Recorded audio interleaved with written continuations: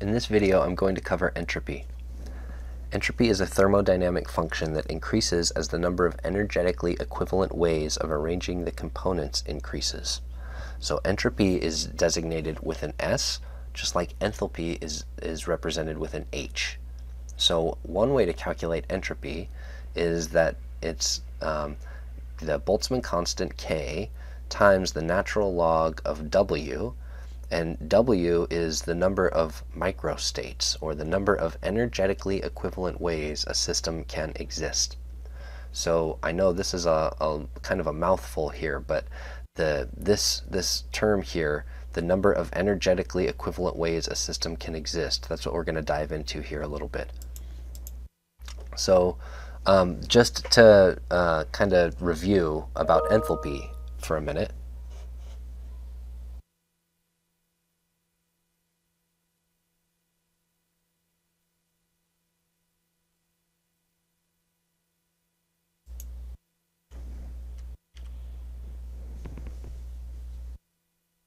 So remember, enthalpy is the energy involved in the making and breaking of bonds. So enthalpy is represented with a capital H. The change in enthalpy is delta H, and this is generally measured in kilojoules per mole. So stronger bonds equals more stable molecules. And when I'm creating a reaction that's exothermic, I'm going from less stable bonds to more stable bonds, to stronger bonds. So a reaction is generally endothermic if the bonds in the products are becoming weaker than the bonds in the reactants.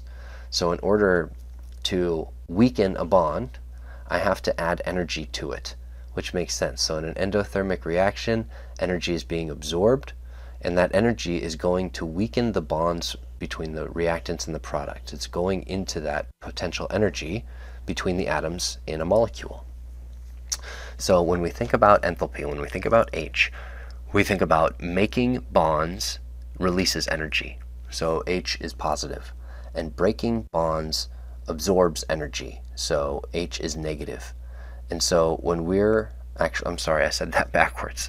When energy is released, there's a negative sign, and when energy is absorbed, there's a positive sign. So when we're determining whether the change in enthalpy is going to be positive or negative, whether I'm going to get energy out of this process, or whether this process is going to require energy, I have to think about how much energy was involved to break bonds and how much energy was involved to make bonds. And did it take more energy to break, or did I get more energy when I made new bonds? So those are the kinds of factors that we think about when we're thinking about the change in enthalpy, is the energy involved in making and breaking of bonds. So here's a process in determining whether this process is spontaneous. So dissolving salt in water, sodium chloride, is that process spontaneous? So remember, what spontaneous means is, will this process occur without any outside intervention, without any outside energy? So when you put salt in water, will the salt dissolve? And yes, it will dissolve. So what factors are at play in making this a spontaneous process? So we have to think about enthalpy and entropy. Enthalpy is the energy involved in making and breaking bonds. So let's think about that first. These are bonded together. Plus and minus are stuck together. In order for plus and minus to be separated here when they're dissolved, energy has to be absorbed. Energy is absorbed to break this bond, to separate these ions, plus and minus, like this. So that takes energy. It takes energy to break a bond. So right off the bat, this is an unfavorable process. This is taking energy from the environment, right? So then, when they're separated, I'm making bonds between water and the anion, right? These hydrogen atoms are making hydrogen bonds with the anion. These oxygen atoms are making hydrogen bonds with the cation. So I broke the ionic bonds, and I made some hydrogen bonds here. So I take energy to break these bonds apart, and I get energy back when I make these bonds here. So did I take energy? Does it take more energy to break these apart, or do I get more energy back when I make these bonds? Well, we would have to look at a chart to determine whether this process is endothermic or exothermic. Dissolving some salts is endothermic, which means this bond was stronger than these bonds. And dissolving some salts is exothermic, which means that this bond in the ion was weaker than these bonds that are being formed.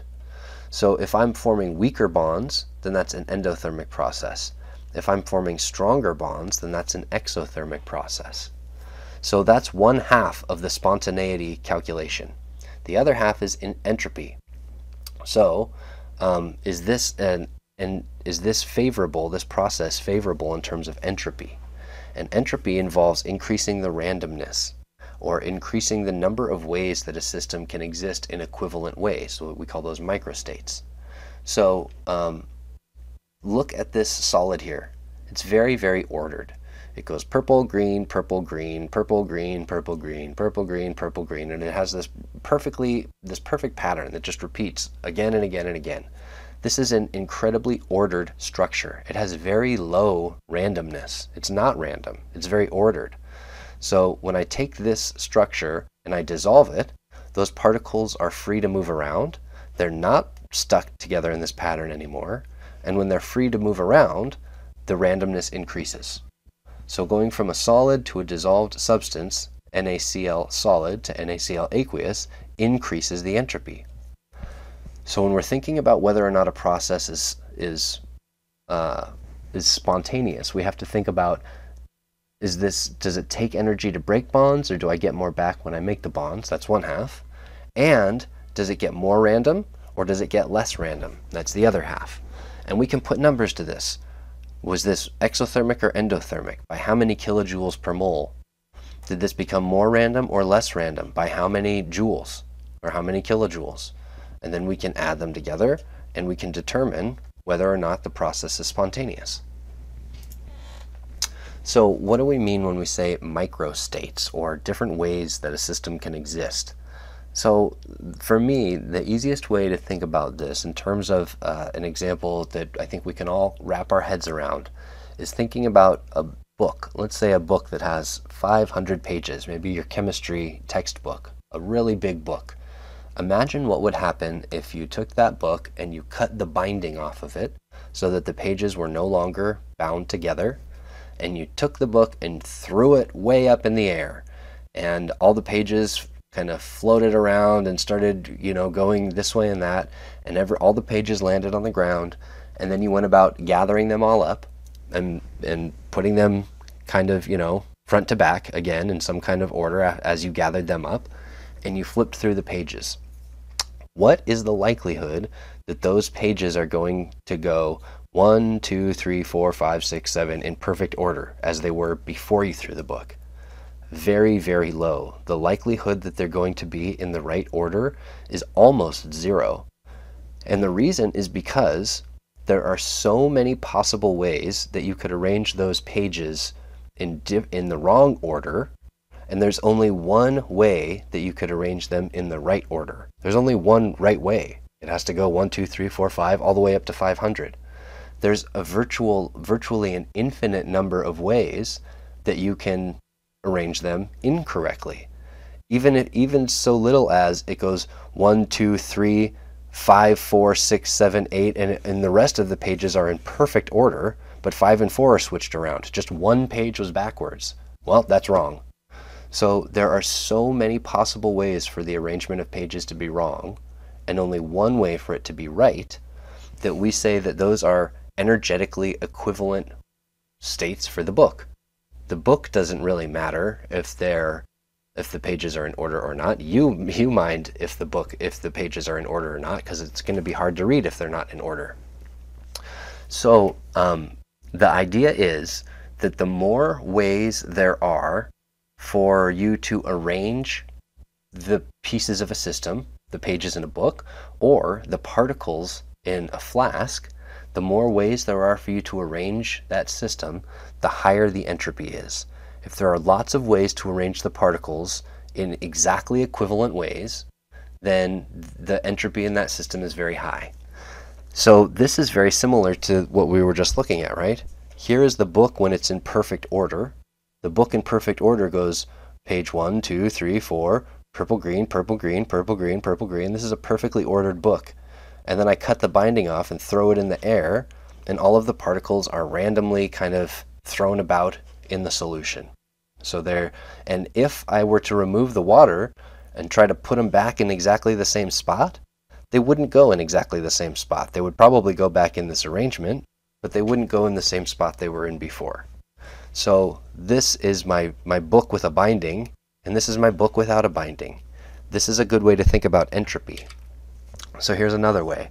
If I have two flasks that are separated by a way to close these, a stopcock, then if I have state A, all of the gas over here, and state B, all of the gas over here, and in state C, I have two particles here and two particles here. If we just look at this, and I'm looking at two flasks that have some gas particles in them, and this is open, the stopcock is open in all of these situations, what is the most likely way for this to exist? Probably state C. And you can think, you intuitively know that before you even think about entropy. If you have gas particles that are randomly bouncing around inside of any system, are all of those gas particles bound to be in one spot? Like if we were sitting in a room, in a classroom, do you have to worry about whether or not there's enough oxygen molecules in front of your face for you to breathe? Or are all of the oxygen molecules suddenly over there in that corner of the room and I can't breathe because there's no oxygen in front of me? Generally, in a gas, particles are spread out evenly, right? So you don't have to worry about whether there's enough oxygen in front of you because there's enough oxygen in the room and it's all spread out evenly. So it's unlikely for all of the particles to gather in one spot. It's much more likely for all of the particles to be spread out. Think about when you're cooking. If you're cooking and you pour some salt or some pepper in your food as you cook and you stir it up, you pour it right in the middle, and as you stir it up, it gets spread out. The salt gets spread out. Do you ever have to worry about the salt then gathering itself back up and suddenly becoming put in the middle of your food again? All of the salt kind of gets out of the spread out randomness that you had just, mixed it all up, and it gathers itself up into a big pile in the middle of your food? Of course not. That doesn't happen because it's very unlikely for particles that are spread out to gather themselves up into a condensed area. That's a non-spontaneous process. It's very likely for particles that are in an organized fashion, a book, to get spread out. If you cut the binding off, they're going to get spread out and they're not going to get put back together the right way. So this is what entropy is saying. Entropy is saying if you throw a book up in the air, you're probably not going to gather it up in the same way. So it's not really as mysterious as it sounds when you try to define it in terms of microstates. There are lots of ways for the book to be in the wrong order. There's only one way for the book to be in the right order. Therefore, it's far more likely to be disordered. Therefore, in a process that's moving in one direction, it's moving from order to disorder, just because there's so many possible ways for it to be disordered. So this macro state, state C, can be achieved through several different arrangements of the particles. So let's see what those arrangements are. So if I have 4 possible particles, and here we're just going to say that these particles we're going to keep track of them by their position. This is particle 1, particle 2, particle 3, and particle 4. So in this state C, where I have 2 in one and 2 in the other, I could have particle 1 and 2 here, and then particle 3 and 4 in this one. Or I could have particle 1 and 3 here, and particle 2 and 4 in this one. Or particle 1 and 4 here, and particle 2 and 3 in this one. It doesn't matter in what way I arrange those 4 particles, and there's lots of different ways that I can do it. Objectively, when I look at all of these different systems, they're all the same. 2 in the left, 2 in the right. 2 in the left, 2 in the right. 2 in the left, 2 in the right. 2 in the left, 2 in the right. So energetically, they're identical. They're just like books being in the wrong order. Here's the right order, 1, 2, 3, 4, and here's a bunch of wrong ways that you can position these pages, right? But they're energetically equivalent to each other. The book doesn't care if the pages are out of order.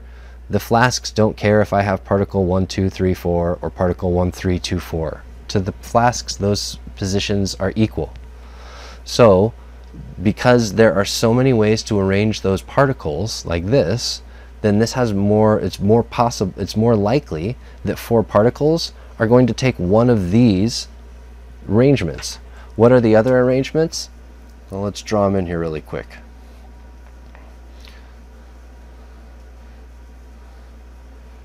Right, so then I have 1, 2, 3, 4. All of the particles in the left. 2, oops. 1, 2, 3, 4. Or all of the particles, I think I said left before. I mean left this time. All of the particles in the left, particle 1, 2, 3, and 4. Or in the other state, all the particles in the right, particle 1, 2, 3, and 4. There's only one way to achieve this state. All 4 particles have to be in the right. There's only one way to do that. There's only one way to achieve this state. All 4 particles must be in the left. None can be over here.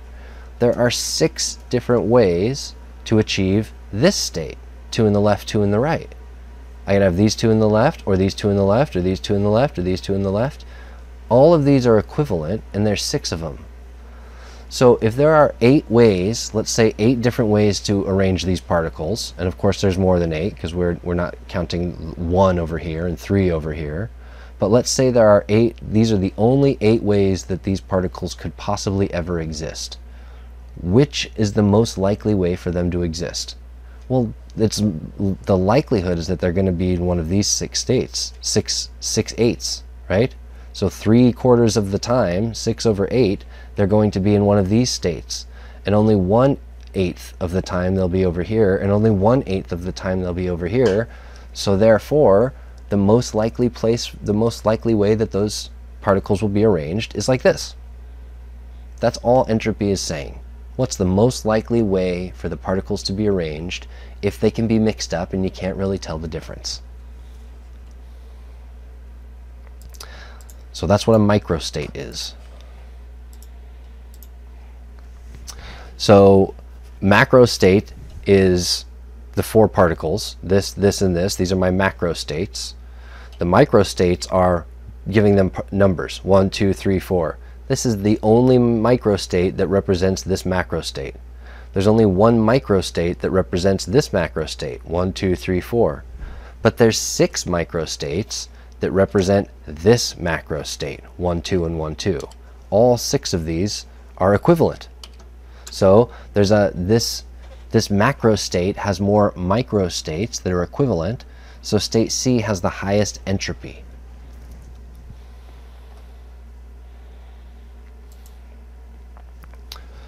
So we can give values of entropy, final entropy and the initial entropy, and we can calculate the change in entropy, delta S.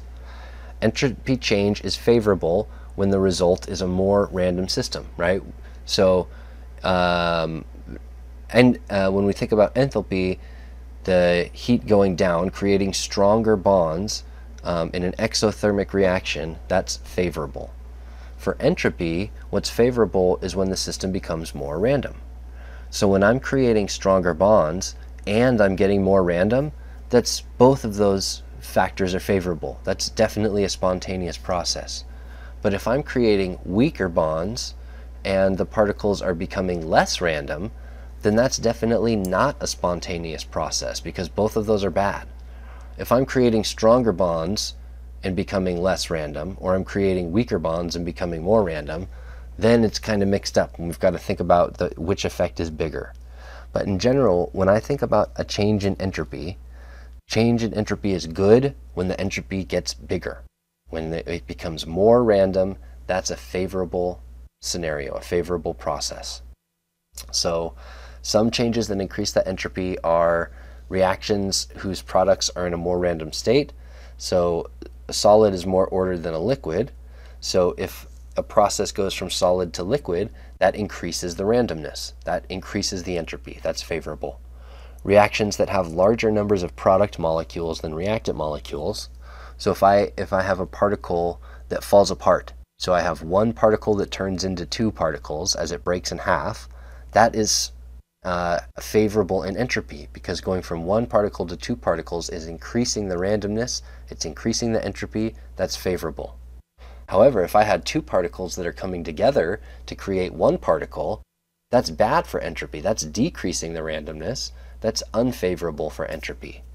So increasing the temperature makes particles go faster. When particles go faster, they spread out. When particles spread out, they can get more random. So increasing the temperature increases the entropy. And solids dissociating, when they dissolve, when they spread apart, they become more random. It's just kind of like melting.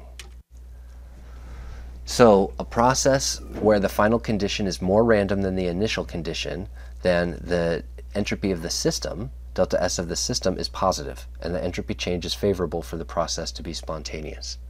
So the point here is that for any process to occur, it has to occur with an increase in entropy. So that's not to say that entropy increases every time anything happens. Sometimes when things happen, the entropy goes down. For example, if I freeze water into an ice cube, I have made the water molecules more ordered. I've decreased their randomness. Or if I take gas, steam, if I take some steam from water I boiled and I condense it, then I've turned that gas into liquid. So it has become more ordered. Turning the liquid into a solid, it's become more ordered.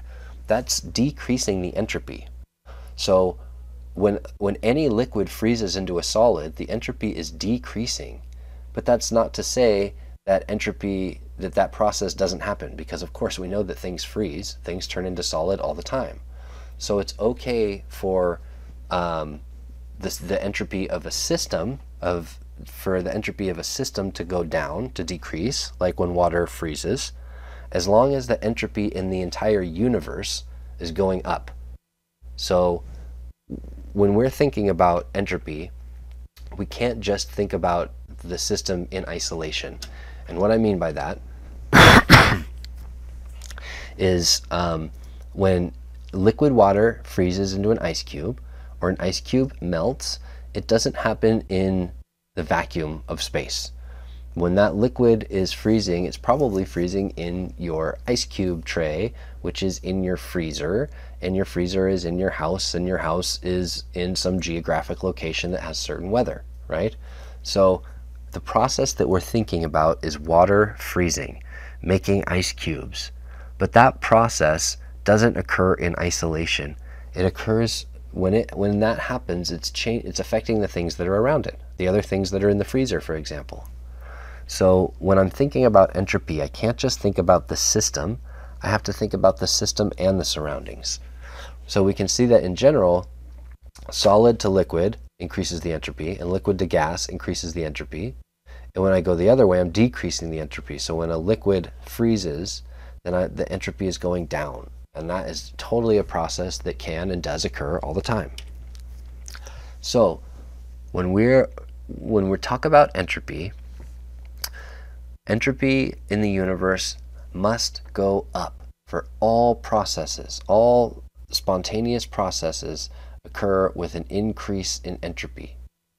So the one way that we can represent that is to say that the entropy in the universe equals the entropy in the system plus the entropy in the surroundings.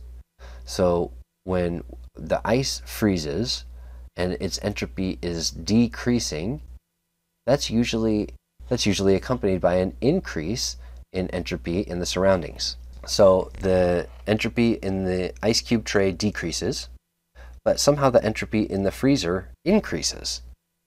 And when that happens, we can see this is by how much the entropy in the ice cube tray decreased as that water froze into a more ordered form. And this is by how much the entropy in the freezer increased. And so when I add this and this together, there's a little bit, the entropy in the universe went up by a little tiny bit, right? So this is negative, this is positive, and the positive is bigger than the negative. So I have a little bit, when I add them together, the delta S of the universe goes up a little bit. So this must be true for all spontaneous processes, that the entropy in the universe must increase. In fact, this is true for all processes, period, in the universe. In all processes, whether it's a spontaneous process or a non-spontaneous process, the entropy of the universe is always increasing. We cannot decrease the entropy of the universe. So when I add together the entropy of the system and the surrounding, the entropy of the universe must always increase. That's what the second law of thermodynamics says, is that the entropy in the universe is always increasing in every process.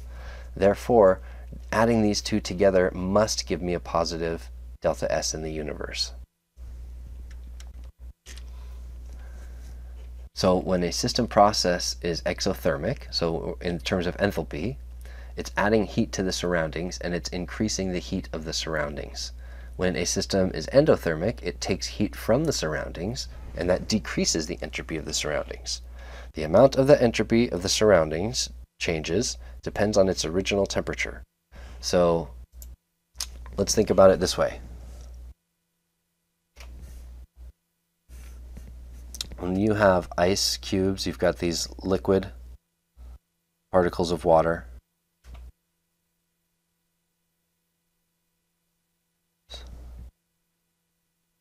And those liquid particles of water are going to freeze into a solid ice cube.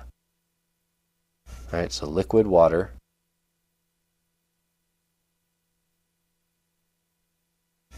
solid ice cube. In order for liquid water to turn into solid ice cube, it has to lose heat, right? Or sometimes it's easier to think about it this way. In order for the ice cube to turn into water, it has to gain heat, right? Heat goes into the ice cube, and when heat goes into the ice cube, the bonds between the ice particles, between the water molecules break, and then I get a liquid, right? So let's think about the opposite process here for a minute. Let's think about when water freezes. So when water freezes, in order to turn into a solid, the water has too much energy. These particles are moving too fast for this to be ice. In order to be ice, the particles have to basically stop. So in water, the particles are moving too fast. In order to get them to stop, they lose energy. When they lose this energy as heat, this is heat,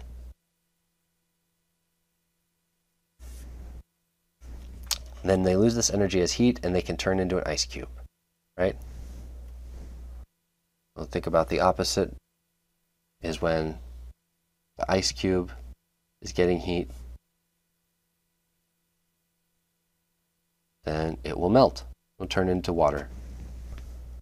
So when the liquid water is losing heat and it turns into solid ice, is the entropy increasing or decreasing? Is it becoming more ordered or less ordered? So to go from liquid to ice is becoming more ordered. So delta S equals negative, which is unfavorable, right? We want the entropy to increase. But when heat is absorbed into an ice cube, absorb heat and it moves this way, and I make water, that's increasing the randomness. So delta S is positive of the system. Sorry, delta S system. Delta S system. So we know that water can freeze into ice, and we know that ice can melt into water. So one of them has negative entropy, which we say is unfavorable. One of them has positive entropy, which we say is favorable, but yet both of these processes occur. So how is that? If the second law of thermodynamics says that entropy must always increase, then how do we have entropy decreasing? Well, the second law says that the entropy of the universe must always increase. And that's the system plus the surroundings. So when this heat leaves the water molecules, where does it go? Where is it going? Well, we haven't considered that yet.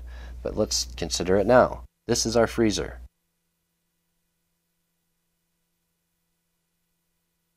What is inside the freezer? Air particles, right?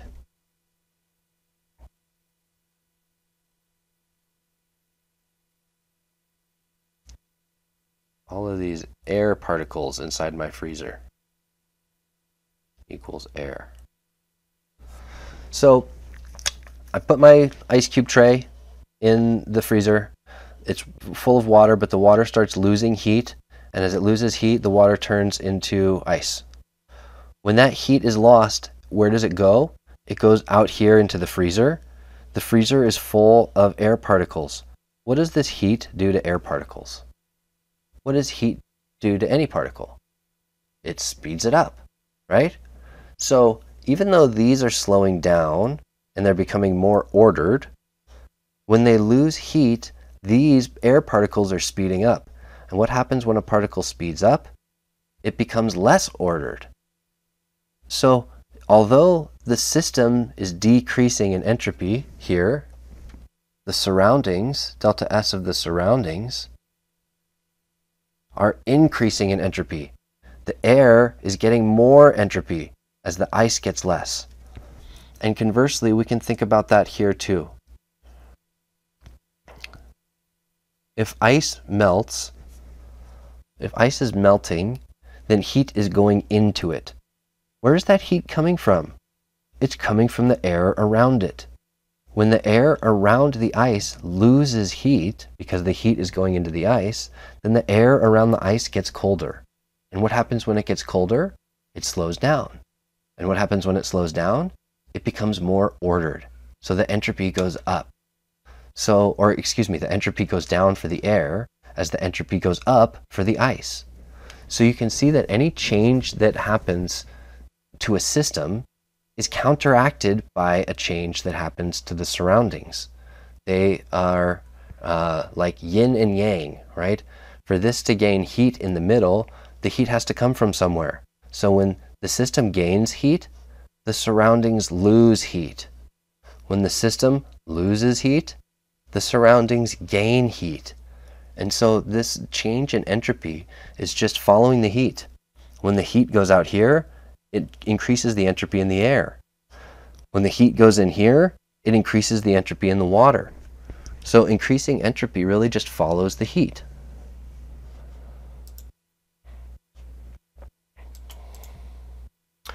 So we can see here at low temperature for water freezing, the surroundings are kind of ordered already. We're at low temperature. So when the water loses heat to turn into ice, that heat goes into the surroundings that are cold and it makes them more random. And when it makes them more random, the entropy increases and we get a big change in entropy. Therefore, that process occurs when the air is cold. But what happens when the air is hot? Can I make water freeze when the air is hot, when it's above freezing? No. Why can't I make water freeze when it's above freezing? Because to make water freeze, the heat has to go somewhere, right? To make water freeze, the heat has to go somewhere. And the reason that the water is able to freeze is because when the heat goes there, it increases the entropy in the air. But what if the air is already really hot? When that heat goes into the air to make it hot to increase the entropy, it's not really increasing the entropy very much because the air already has a lot of entropy. So in order for ice to freeze, it has to lose heat. And when it loses heat, that heat has to increase the entropy somewhere. It only increases the entropy if the air is already cold at low temperature. So ice freezes spontaneously when it's cold, and ice doesn't freeze spontaneously when it's hot. Well, that's pretty intuitive, and we know that that's true, but this is why it's true. Because the same change in entropy in the system, I can only offset that entropy change in the surroundings when the air is cold and the heat actually makes them more random. If the air is already hot and the heat doesn't make them more random, then the process can't occur because the entropy in the universe is not increasing.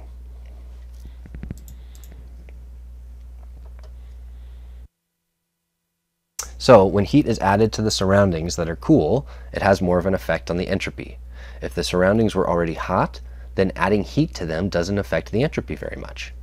Water freezes spontaneously below zero because the heat released on freezing increases the entropy of the surroundings, but above zero, the increase in entropy of the surroundings is insufficient to make delta S of the universe positive. So we can say, qualitatively whether we're going to increase or decrease entropy in processes based on whether the particles become less or more random, but we can also quantify that and calculate it with numbers. So we have already talked about heat in way back in chapter 5, I think, thermochemistry. So remember, heat is represented with a Q. And so we talked a bit about heat of the system and the surroundings too when we were talking about calorimetry. So it turns out that we can calculate the change in the entropy of the surroundings based on the heat of the system, the negative Q of the system divided by the temperature. So this is what we were just saying, is the entropy increases, the entropy follows the heat. So entropy is based on where the heat goes. So entropy, delta S, is based on heat, Q, but it's also based on the temperature, because when it's really hot, the entropy doesn't increase much, but when it's colder, the entropy does increase more. So entropy, the delta S of the surroundings, is really a function of the heat divided by the temperature. And remember, heat is just another term for enthalpy, so the entropy is the enthalpy, the change in enthalpy divided by the temperature.